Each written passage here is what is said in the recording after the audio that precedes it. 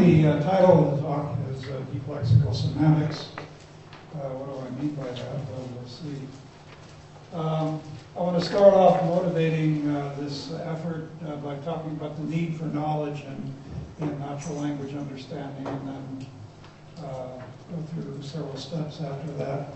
So the key observation for me is that we understand natural language discourse so well because we know so much.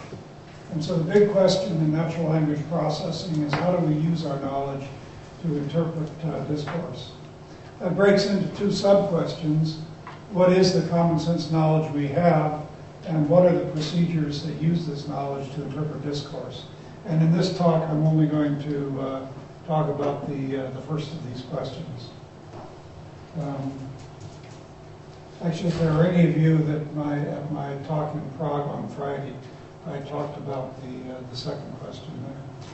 Doesn't help those of you who weren't there. Okay, first I want to distinguish between technical and everyday vocabulary. Here's a passage from Business News section of the San Jose Mercury News. And we see there's a number of technical terms in there, like Silicon Valley and company, I guess, stock, and the name of a company, Media Vision Technology. But in fact, the everyday words in there, used in their everyday ordinary senses, kind of overwhelm the number of technical terms there. So even in technical texts, 70 to 80% of the words are everyday words used in their everyday senses. So the question we have is, well, what regularities are there in the meanings of these everyday words that we can capture? Now we could approach questions like this automatically or by manual methods, and some interesting work has been done by Patrick Pentel and a number of other people on the automatic discovery of similar or associated words, so by the context in which they appear. So using this, he discovers that the word married is very closely related to the word wed, and also to the word divorce. Now maybe you could turn these into axioms in logic, although it's certainly non-trivial, but you might be able to get something like, if there's an event of X divorcing Y, then there must have been an event of X marrying Y that happened before that. But one problem is that this method does make mistakes. So, for example, the system also discovers a close relation between married and murdered. So, in general, these automatic methods yield high volume, but middling accuracy and pretty low complexity. I mean, even this axiom would be hard to construct automatically. And when you get into more complex axioms of some of the sort that I'll show in a minute, it's rather daunting to think of how you might do it automatically. Manual construction of axioms on the other hand is high accuracy and high complexity, but necessarily low volume. So the idea is to focus on the most common words. Now, Boyd Graeber and Feldbaum at Princeton have identified the top 5,000 word senses in WordNet in the British National Corpus. And this now constitutes what they call Core WordNet. And so I've been focusing on that particular set of word senses. The idea then in what I'm calling deep lexical semantics is that you have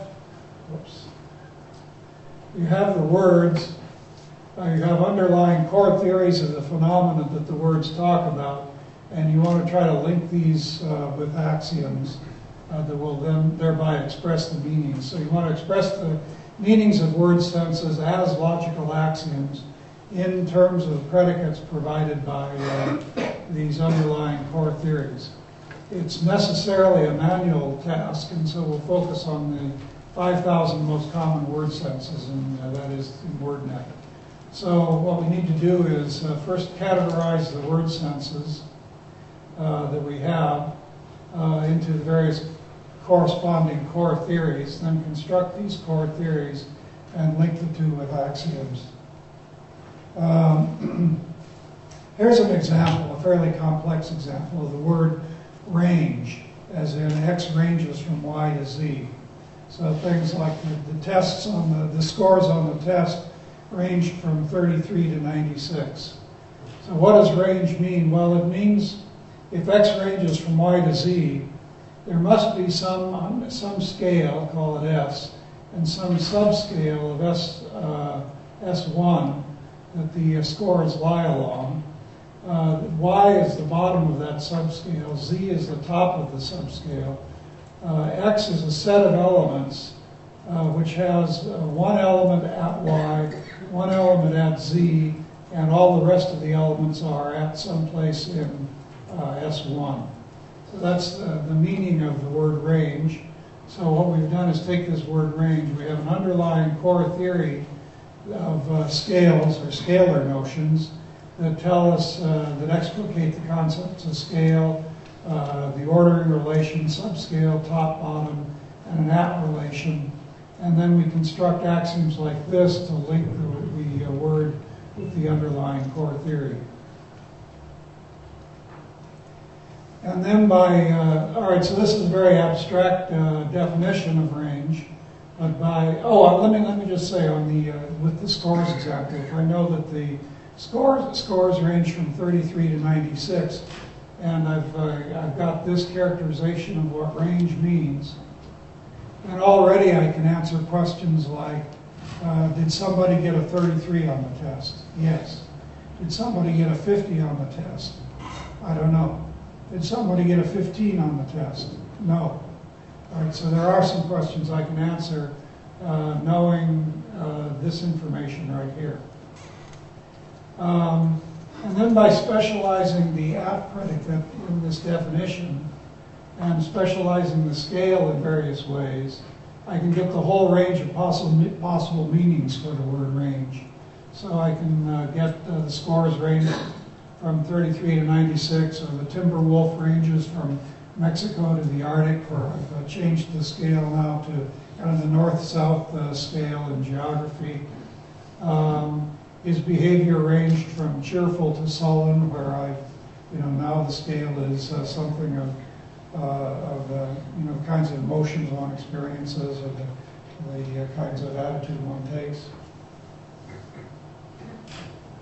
All right, so the next step then is to categorize the core WordNet senses into different categories corresponding to what the underlying core theory would have to be.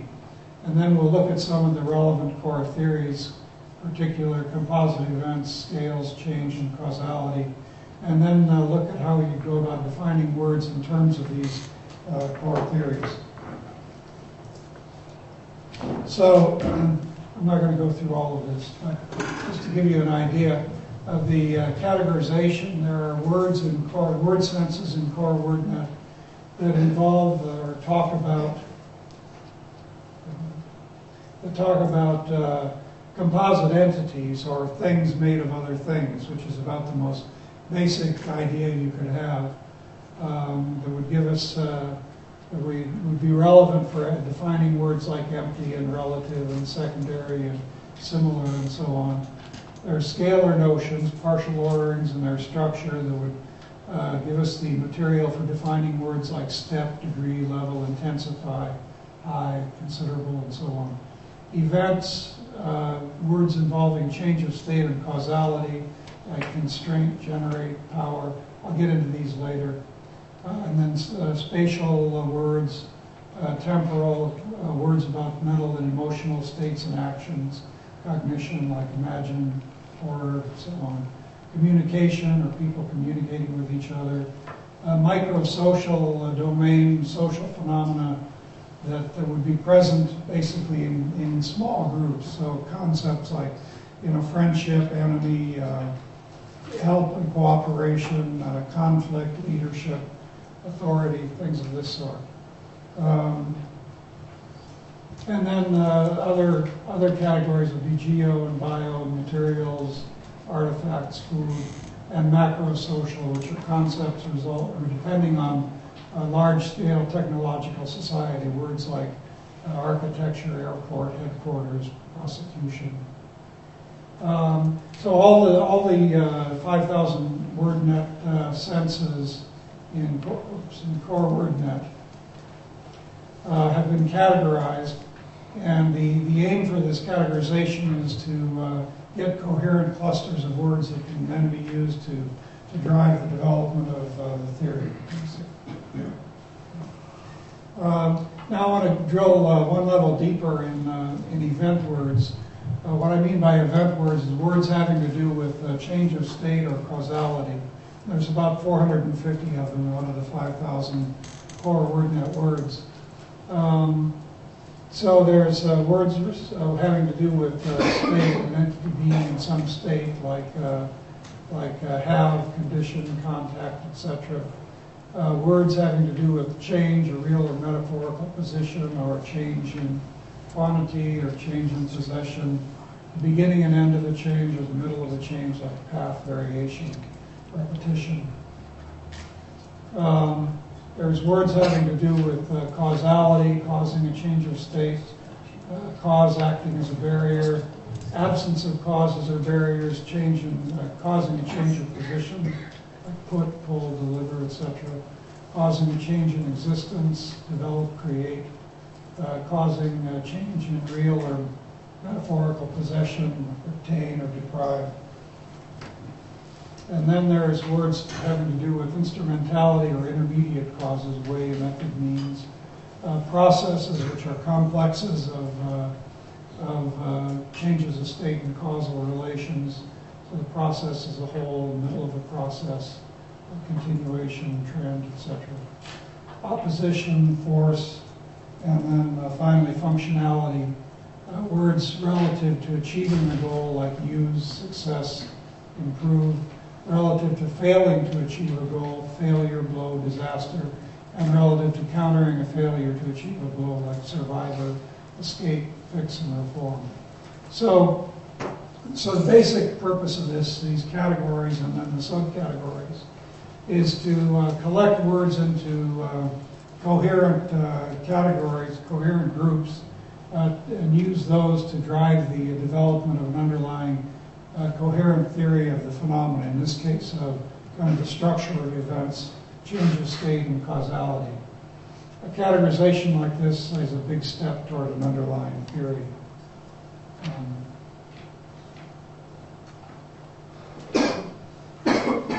I also have a similar thing with microsocial words, but I won't go through that. All right, now I want to talk about some of the most fundamental relevant core theories, in particular composite entities, scales, change, and causality. And then I'll go on to define some fairly common words in terms of these core theories. A composite entity, as I said, it's a thing made of other things, and it's hard to think of anything that's more basic than that.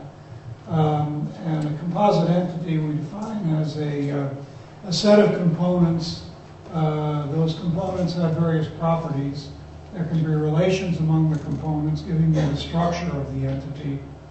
There are properties of the whole, and there are relations between the whole and the entities in its environment, including function. So we can get granularity shifts by, say, looking at the structure of something and then coarsening the granularity to think of the whole entity as a single undecomposable entity and its relations with other things in the environment, giving us, and then we can talk about the structure-function articulations, which say, the kind of unpack the relations in the environment, the function, in terms of the internal structure of the entity. So how are functional relations implemented in the structure of the elements? Let me give an example. A book is a composite entity. Its components are the pages, the covers, the binding, and the content. Some of the properties of the components are the pages are made of paper. Relations among the components are that the cover encloses the pages. The pages, via a couple of steps, convey the content. Some general properties of the book as a whole: well, it's a physical object, roughly on the half order of magnitude of 8 inches in linear dimension. And some of the relations between a book and its environment are that a person writes a book. The function of a book is for a person to read it.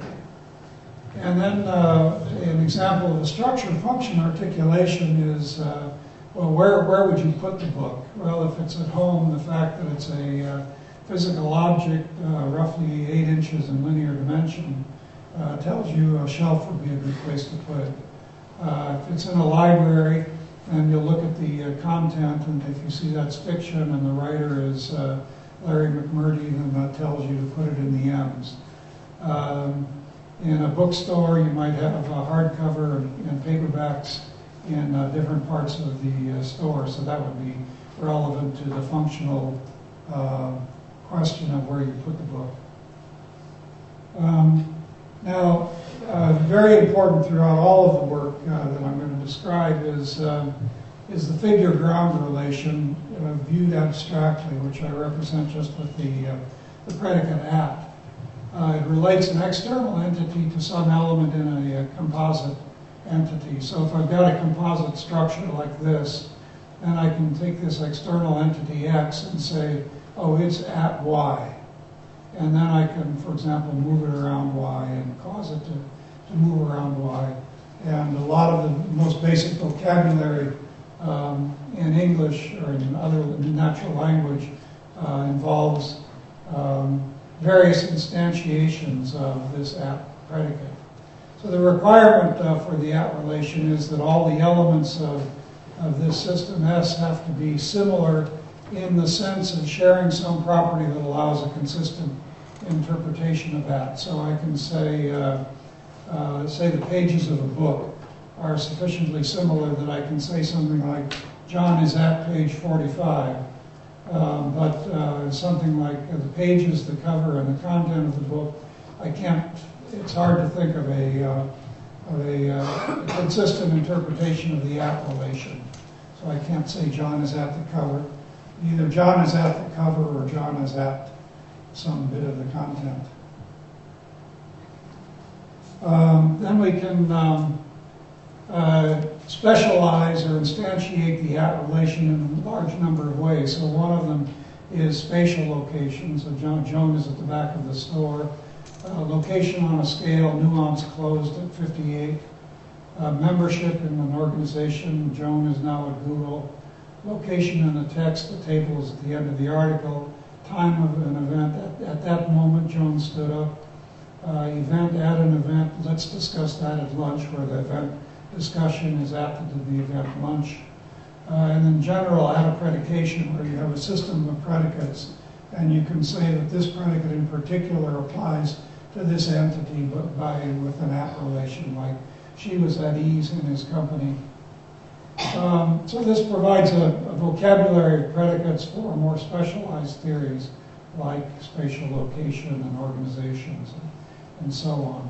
So in general, word senses are generated by a cross product of this topological structure that's given to you by composite entities in the figure-ground relation, and the specialization, the particular specialization of at and domain constraints on arguments. And we'll see that quite a few examples a little bit later. So the next core theory is one of scales, which is basically a set of elements with a partial ordering. And in terms of this, we can define subscale and total orderings and dense scales and the top and bottom and the reverse of a scale. James Allen's relations among temporal intervals are in fact relations among subscales. And then some examples of scales would be distance, time. Well, these you have precise measures, but also just generally partially ordered scales like qualitative scales like happiness, damage, and preference, where they're not totally ordered. There's a number of levels of scale of the structure that you can impose on scales. The simplest is to divide it into two regions. One is okay and the other is not okay. A lot of qualitative physics has been done by taking scalar notions and collapsing them into 3 points, plus, minus, and 0. So you care about whether the piston is going up, going down, or not moving at all. Very common in language is qualitative amounts, and I'll go into this a little later, in which we say there's, well, I have a scale, and then I have the high region of it and the low region of it, and maybe a middle region as well. A lot of work has been done on orders of magnitude reasoning. It seems to me that another very somewhat more fine-grained level of structure is half orders of magnitude that play a real role in our life. When something gets 3 times as big, it changes the way we interact with it. And then to more structured things like the integers and reals as you get in the measure kinds of quantities. So these qualitative regions of a scale provide a useful coarse-grained structure for the scale, and they have some of the obvious topological properties that, for example, that the top of the high end of the scale is the top of the scale, and that anything in the high end is bigger than anything in the low end.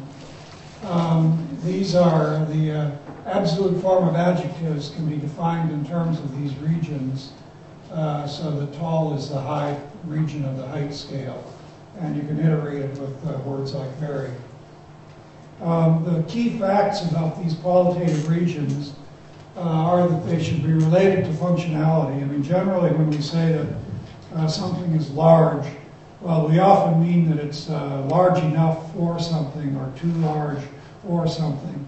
So very often when you hear that something's in the high region of a scale, you want to find out what goals or what functions are being promoted or not being or being prevented by means of this or because of this scalar judgment.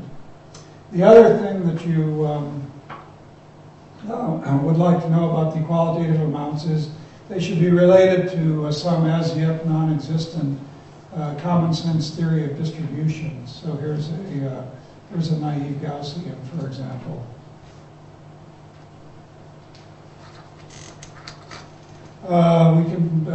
We can construct composite scales.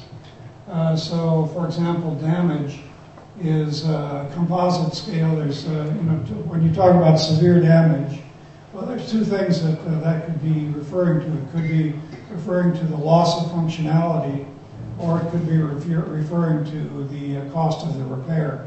So, if a wire comes loose in my car, I might not be able to start the car. It won't run at all, so I've lost complete functionality.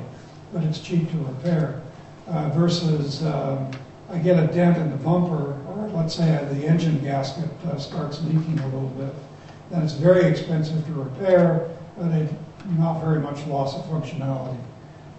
So you can define it. So damage, for example, would be a composite scale consisting of at least these two component scales. And then another important fact about it. So a lot of scales, like happiness or difficulty, are impossible. I mean, they're in general qualitative. You can only make qualitative judgments. You can't measure them. They're only partial orderings. They're not total orderings. So it seems like there's not a lot you can say about them to constrain what the scale is.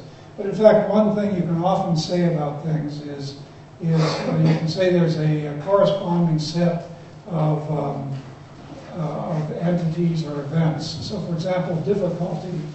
If you're going to measure the difficulty, then there's the things that kind of block your way to achieving the goal. I mean, that's what difficulty is all about. Now, is it more difficult to get from here to Prague, or more difficult to get from here to, I don't know, Ostrava or someplace? Well, That's hard to decide, but if we have a situation where every difficulty in achieving goal A is also present in achieving goal B, then we can say that goal A is at least as difficult, probably more difficult than achieving goal B. So this is subset consistency, which gives us a kind of constraint on very qualitative scales. So the next core theory is change of state. The basic predicate here is that event or eventuality or state E1 changes into event or eventuality E2. It's not enough to say that, well, it is certainly true that if E1 changes into E2, then that's consistent with time. You don't change into a state that happened before. But you can't reverse it. You can't simply say that, for example, there was a change from Queen Elizabeth I being Queen of England to the situation in which John McCain is running for President of the United States. I mean, you might be able to tell a story about how these are connected, but in the absence of that story, you wouldn't say that there's a change of state there. Changes of state should involve a common entity. It's strange to say that there was a change from Anne being short to Joan being tall. So there's a change of state is a change in the state of something. But the E1 and E2 have to somehow have the same participant.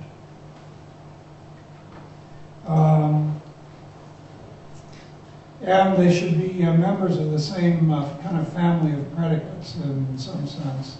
So it's strange to say that there was a change from X being red to X being tall.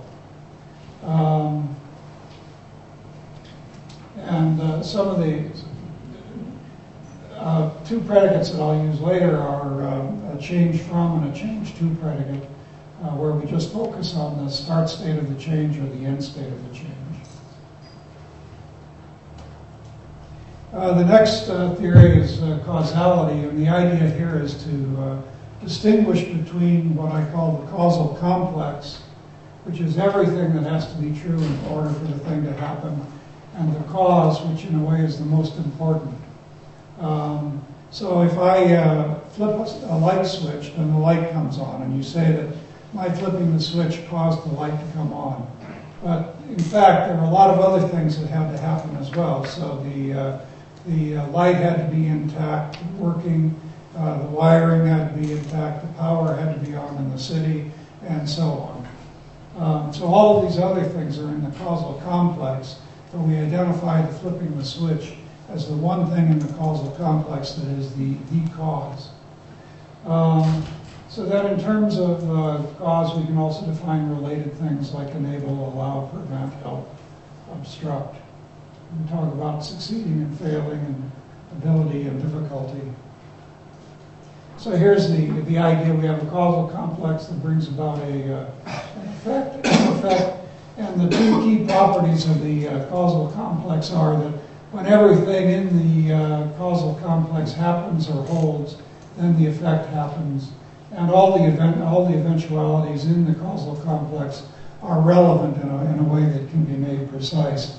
So here's an example. If we suppose I have this arrangement of switches and a light bulb, and sometimes in some settings of the switches it comes on, and other settings it's off.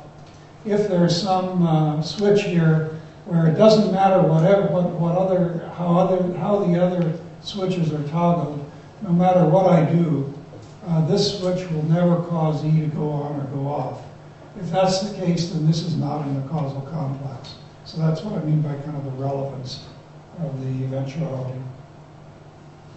And then the cause is when we distinguish a particular event within the causal complex. So if I stick my finger in a socket and I get an electrical shock, but that's only if the power's on, but we presume the power to be on.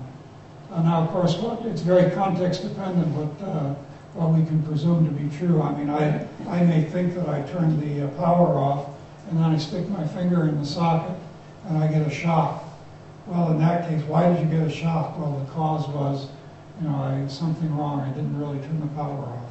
So they're context dependent.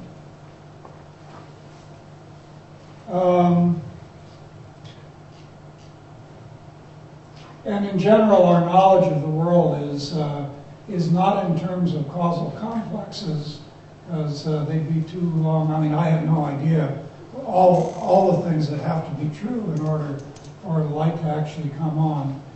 Generally, we know about causes, that if P happens, then generally Q will happen, and P will cause Q. Then I also know some kind of diagnostic facts about, well, I know that the light bulb not being burnt out is part of the causal complex for the light coming on. But I can't spell out the whole causal complex. I'll skip over time and the structure, more complex structure of events. For more detail, you can go to my website, Google Jerry Hobbs, ignore the man who murdered his daughter, and then you'll, under research areas, you'll see encoding common sense knowledge, in which all of the core theories are spelled out. All right, now I want to look at defining some words in terms of the core theories.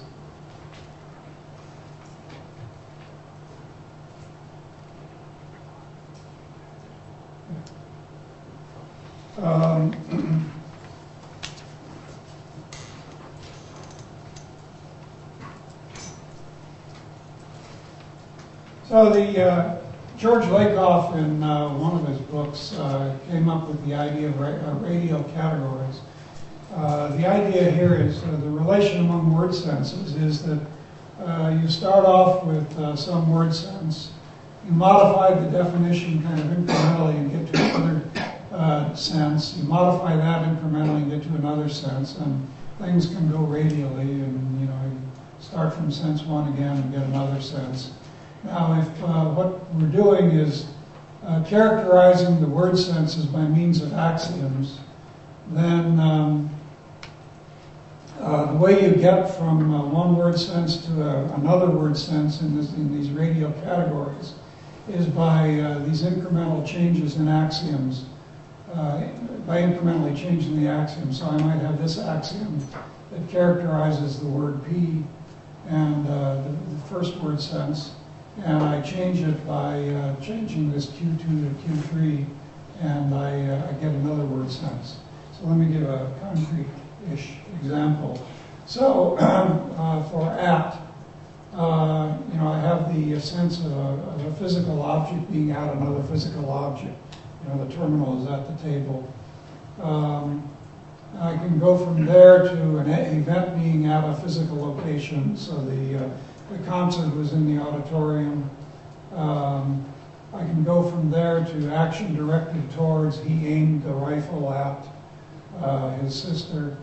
I can get from there to a text event at a text location, like the denouement is on page 323.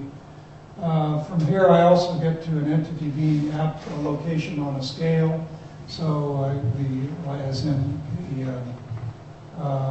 the test scores, for example, that kind of branches off to giving me at least, at most, one example of a scale is time. So I can talk about an event being at a time. Class is at 10 o'clock. I can talk about an event being at an event, a discussion at lunch, and then I can specialize the at there to a causal relation. So you get things like I knew at a glance, or the glance causes me to know.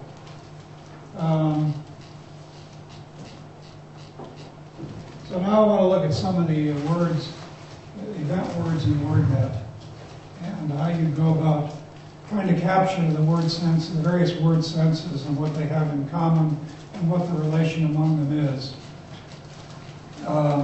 So it turns out in WordNet there are 19 senses of the word have. But they really fall into three classes, which might be called supersenses. The first class is, which I call S1, is to be in relation to. as in I have $20, or I have a postdoc in both senses. I mean, it may be that I'm functioning now as a postdoc in some group, or I, as a professor, have hired a postdoc. Both of those are he's in the relationship to. And so what we can say about each of these word senses that are in this subcategory is that this word sense is a specialization of this supersense. Then there are the word senses that have to do with come to be in a relationship to. That is, change into the situation in which you're in a relation to. So he had a heart attack generally describes the event itself of having the heart attack rather than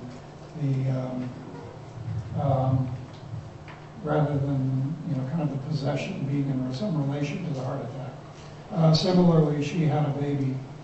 So this is the difference between I have a son and my wife had a baby. I have a son would be in this category. My wife had a baby would be in this category. And then there's the cause to come to be in a relation to. Like he had the car fixed, or he is playing a causal role in the car getting fixed. And let's have a party where us, the we, are having a causal role. It's not just a party's going to happen to us. We're going to play a causal role in bringing about this party.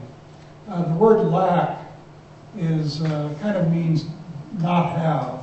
But it doesn't mean not have any of these senses. It's not have only in the supersense one. So you can lack $20 and you can lack a postdoc, but you can't lack a heart attack, meaning you didn't have a heart attack.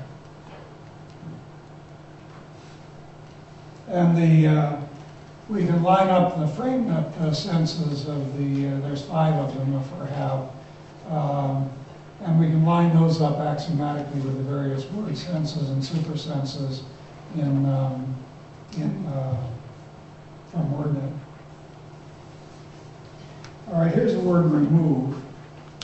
The basic meaning of remove is that if X removes Y from Z, then X causes there to be a change from a situation in which Y is at Z. There's 8 different WordNet senses of remove. The first of them is where we specialize the at relation to physical location. The second one, we specialize at to be a position in an organization. And the third one, Y, is somehow dysfunctional, so remove the trash. This, probably the most interesting, is where we specialize at to be the element of a set. So we remove. We had 4 difficulties, but we removed one of them when we fired somebody. And then there's the sense where the change is somehow functional, and then various other senses that you can also get to by viewing them as specializations of this general pattern. And the frame net senses are, there's 2 of them. The first sense is simply this general sense. And the second sense is where we specialize X to a person, Y to clothes, and Z to the body. So, remove your shoes, for example. So what we have here is the topological structure that's captured in this supersense. Then we have various specializations, the various word senses we get to by specializing the at predication in various ways, physical location or position and organization. And then also the ones we get to by adding domain constraints on arguments, like the thing that you remove is trash, or X is a person and Y is clothes. Remain has 4 WordNet senses. The most general is the first, which means not change out of a state. So if X remains in state E1, then there's not a change from E where x is plays some role or is an argument of E. And then we can specialize this where the app is to physical location, as in he remained at his post, or the E is specialized to physical location. W3 is then where we specialize the E relation to be in a set after the process of removal of other elements. So 3 problems remain. And then W4 is a specialization of the physical location. The various, so we can define this remain, in a sense, W3, X remains after process E, as E is a removal process in which Y removes a set S2, a subset S2 from the set S1. S3 is the set difference between S1 and S2, and X is still a member of S3. So that's what it means for X to remain after this process. The various nominalizations of remain are, well, remainder and remains. Looking at remainder, there are 4 senses of the word remainder. One is just the general sense. They all depend on this sense of remain. That is, there's been a process of renewal. Of removal. And the first word sense is the general remain. So X is the remainder after E if X remains after E. And then we specialize the E process, or the removal, as arithmetic division or arithmetic subtraction, or the purposeful cutting of cloth to get remainders. So how am I doing on time? What should I, 10 minutes. I mean, I have a lot of examples, and I don't want to go through all of them. I don't want to bore people. Okay, then we can finish a little bit earlier. Let me just go through, I'll go through difficult, and then I'll go through some of the others more quickly. So you can be difficult, so something can be difficult if it requires great physical or mental effort to accomplish or comprehend or endure a difficult task, difficult time, or difficult can be hard to control, as in a difficult child. There are 4 senses of words, 4 senses of difficulty.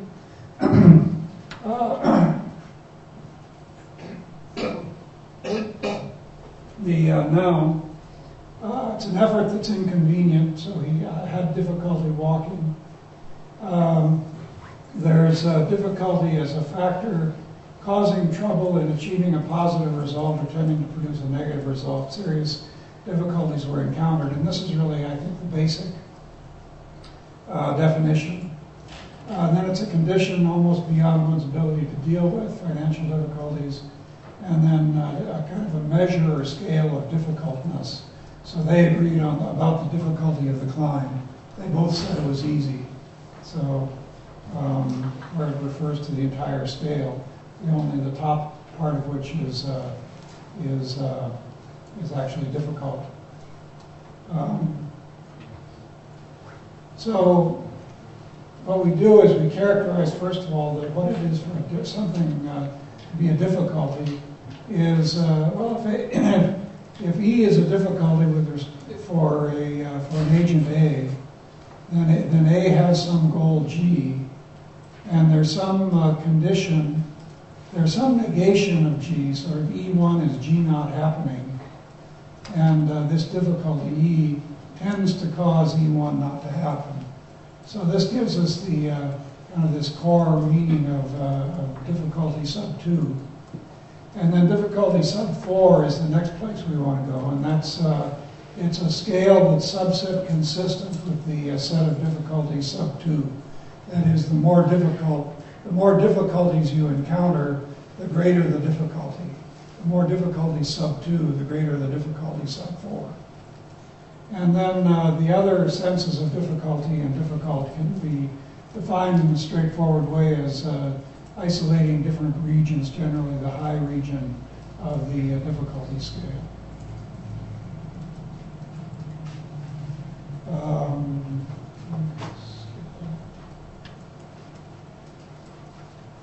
So receive, for example, is a change from if x receives y from z, then there's a change from z having y to x having y. And then we get various specializations of that, where the have is own or consume, or property being true of something, or ability to perceive or believe, so receive a signal or receive wisdom.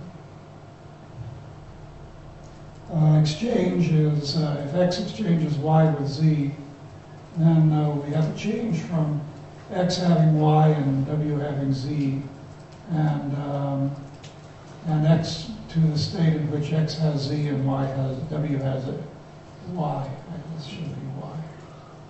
And then various senses you get by specializing the have relation.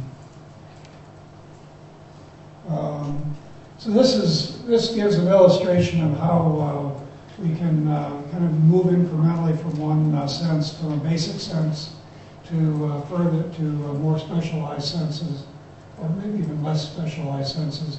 The basic meaning of hold is that x holds condition E1 to be true.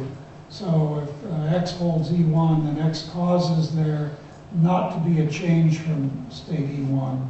And things that you can analyze in these terms are hold it against the wall, hold the bowl, hold your temper, hold the fort, it holds 3 gallons. He held me to my promise, they are holding hostages. Then we can cut out various pieces of this definition and get kind of reduced senses. One is, well, if there's no change from E1, then E1 still holds. So what about just x causes E1? And that covers senses like hold a reception, or I hold reservations on today's flight. Another thing you can do here is if x causes some eventuality, then that eventuality holds. So that means we can go from this x causes the not change from just to the not change from. And so this covers senses like he held my deposit, the weather held, the bridge held. He holds his liquor well. And then if there's no change from E1, then E1 holds. So the hold can just be E1, as in she holds a PhD from MIT, she holds the governorship, this theory holds, I hold that the world is round, where we've kind of lost both the causal and the change from aspect of the word. Free means, if basically the adjective free says X is free of constraints C to do E1. Means that it's not the case that C causes E1 not to occur, where X is some participant in E1. So examples of that would be pull his arm free, where the E1 is moving the arm. There's basically, you get them by specializing E1 to moving, using, and other things. And to capture something is X captures Y is a change to the situation in which X holds Y, or spelling it out more completely, a change to the situation where X causes there to be no change from Y being a Z. Release then is, if X releases Y from Z, then X causes there to be a change from the situation in which X holds Y at Z. Or we can expand out the hold. And then you, again, the way I did with previously, you can collapse this into various other supersenses by kind of applying inference rules to the various pieces of this. So I'll do a couple of text entailment examples. I won't run through these in detail, but basically, suppose you read a sentence, a Filipino hostage in Iraq was released. And you'd like to know, is it true or false that a hostage had been held captive in Iraq by captors? How are you going to, figure that out? Well, from the axioms that I've presented, you can decompose release like this. And then if there's a change from this situation, there must have been a change to the initial situation at some point, at least feasibly, that happened before that. And that's just a capture. And so that gives us the captive and the captor and the holding as well. Another example from the same Filipino hostage in Iraq was released. Is it true or false that the captors let the hostage go free? Well, here we have the decomposition of release. The decomposition of let is not cause not. Go is just changed to free is this. And then you can see how all the pieces of release line up with the pieces of let go free. Okay, to summarize, WordNet was developed in the 1980s and since then, encoding a very large lexical resource with precise hierarchical and other lexical relations like synonymy, but very imprecise glosses. The glosses were written for people. Harbaju and Moldovan created XWN, in which they automatically translated the glosses of WordNet into axioms, but with very, I think, uneven results. FrameNet, developed from the 90s on, is a smaller, but it's a growing lexical resource. It's more precise and gives somewhat deeper characterizations of the words in the formal parts, and it's at least close to formalization. It's not precisely formalized. It would be straightforward to do so. In this effort, well, it's just beginning. It aims at creating a lexical resource connecting words and with axioms in formal logic and underlying core theories. It's immediately computational since it is formal. It's anchored in underlying coherent abstract theories. So maybe I should call this something like InferNet.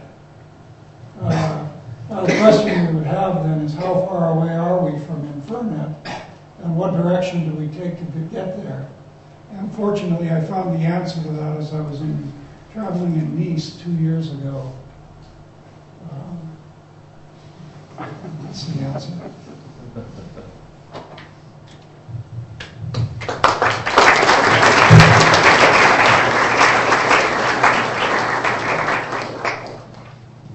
So please, your questions?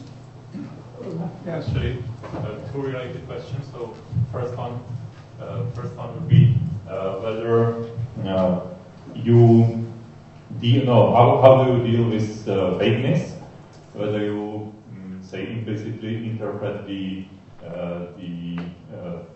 propositions as in a prototypical way, or yeah. And the other maybe the other as well. So whether one should care about the size of defining lexicon in terms of the number of the different predicates. What's the second part again? The size of defining lexicon, if you want. So the number of different predicates that you use in the definitions in the axioms. Okay, on the first vagueness, first of all, the axioms really are all defeasible. That is, so you have to have some kind of a non-monotonic logic working on them, in which you are trying to find the best possible interpretation using these axioms, and you have a measure of what's better than another, and you apply that to choose the ones you get. Now, the method of non-feasible reasoning or non-monotonic reasoning that I use is abduction, or weighted abduction, and that gives you those properties, but there are other non-monotonic logics, of course. And then for the other factor about vagueness is that some things you just don't know. I mean, so is a man who's 6'3" tall? Yes. Is a man who's 6 foot tall? Maybe I'll just keep quiet about that and not say it. So that. Now, the number of predicates, I wasn't sure, again, I'm not sure what the issue is. Well, the relation between these predicates would be, whether they are atomic or. So I mean, the number you should care about the number. Well, I mean, so all of this is based on developing, first of all, a coherent theory of the underlying abstract phenomena, like composite entities or scales or change of state or causality. And when you do that, you're going to do it in a way that minimizes the number of predicates, or at least the number of core predicates, the number of predicates that really do the work. You might have another, so I might have a predicate prevent that says cause not, but the basic one is going to be cause, and that's what I'm going to be explicating.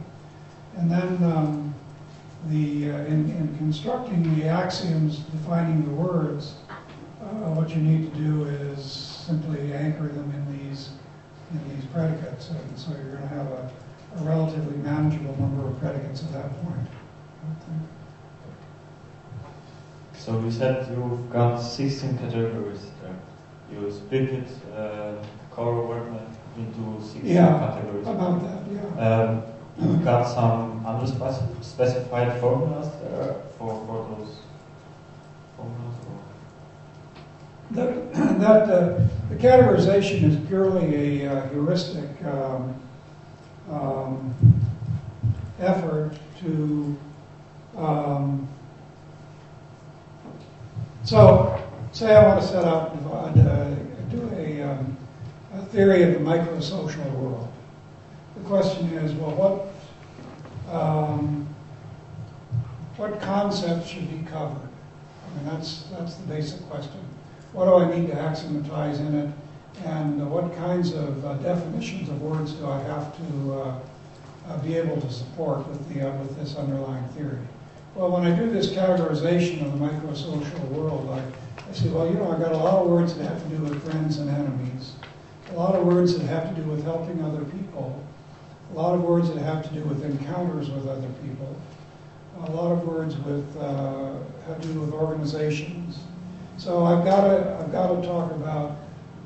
That tells me in my underlying microsocial theory, I have to develop the concept of one person being acquainted with another, one person being a friend of another or an enemy of another, one person helping another, what it is to be a group of people having a common goal, what it is for a person to be a leader of a group and to exercise the authority in that group.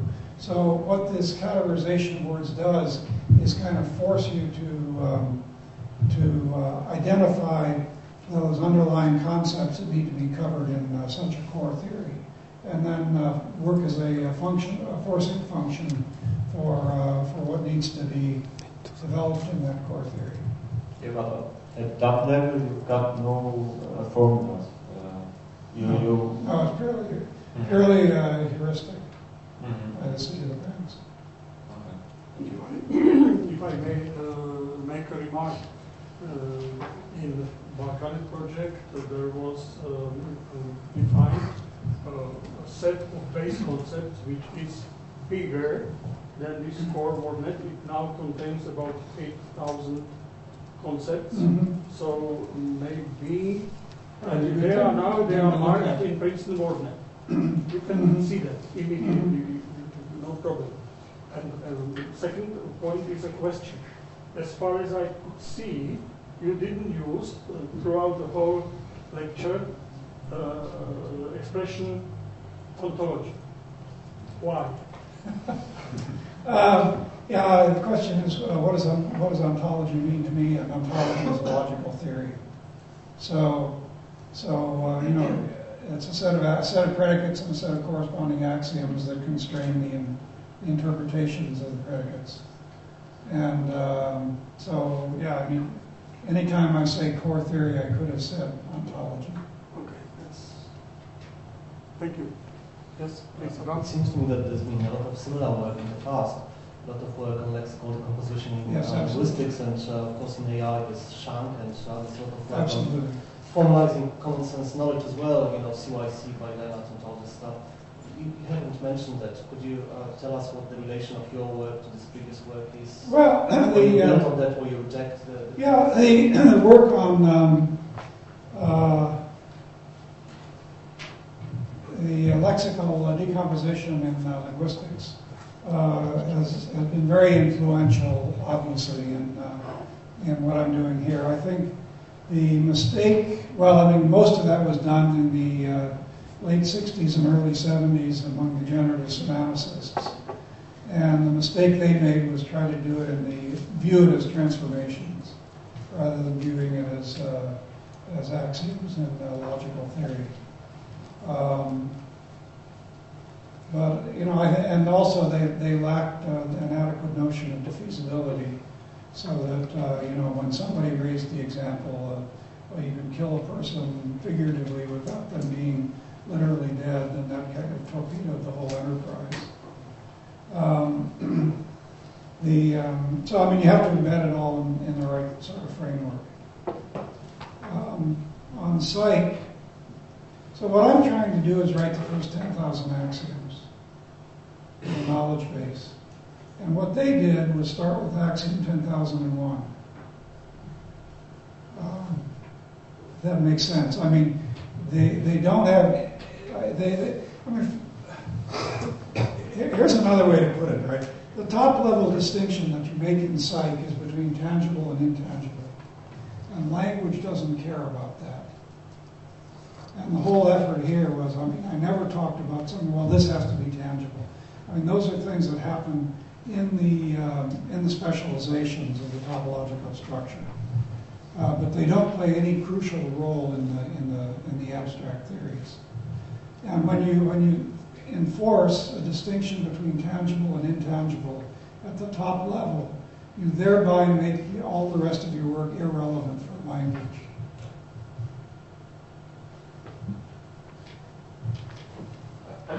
I was surprised to see that your basic definition of whole is something, I can't tell you what it is, but it is not this. And I would say that a whole basically is like holding a pencil, etc. Yeah, so in general, a very common argument is that we have these spatial and human action metaphors that are basic, and then what we do is we kind of loosen these and take metaphorical interpretation of these. Well, when you're taking a metaphorical interpretation, what are you doing? You're looking for some common property between this physical thing and this abstract thing. And what is that common property? Well, that common property in the case of whole is cause not to change from a state. All right? And so what I'm doing in the abstract theories is not looking at so the idea is you've got the physical, the abstract, and the physical, the metaphorical, and the abstract property that underlies the metaphorical. And what I'm doing is axiomatizing these abstract properties that can then be viewed, where we can then view both the physical and the metaphorical as instantiations of the abstract, rather than kind of going that. It's just a matter of directionality.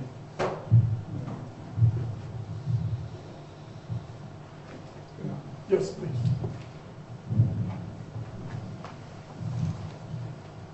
Thank you. I want to ask the following. You were discussing WordNet, and we are also working on WordNet and looking for similarity of words. And then you start with a word, you go to the next synonym, go to the next synonym, and then counting the hops is the distance between the words. But you mentioned also you can consider subsets, for example, the most frequent words. But then you need a sort of mapping of WordNet to this special limited set. Do you have any idea how to do this? Well, it sounds to me like for the problem that you're working on, you don't want to work on Core WordNet. You want to work with the full WordNet.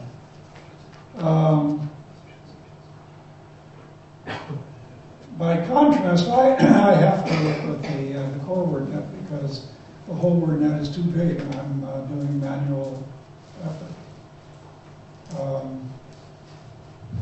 I mean, this question of how many hops does it take to get from one word to another is an interesting one, but I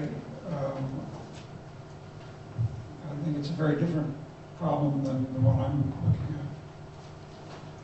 at. Yes, please. What is the issue of language dependency? I'm sorry. The issue of language dependency, is that playing a role, or is it? You mean as if like English versus Czech? Well, in your examples, you have I have my wife has a baby, I have a son. These are very linguistic interpretations of Right. meanings. So, Yeah. to what extent do you want to avoid that kind of language dependency in? No, I mean what I'm trying to do is take the facts of the language as expressed, as captured in WordNet, and I could have done it with any other word dictionary, or I could have, started de novo trying to figure out what the different senses are, and characterize them in terms of these underlying theories that are language independent but inspired by language.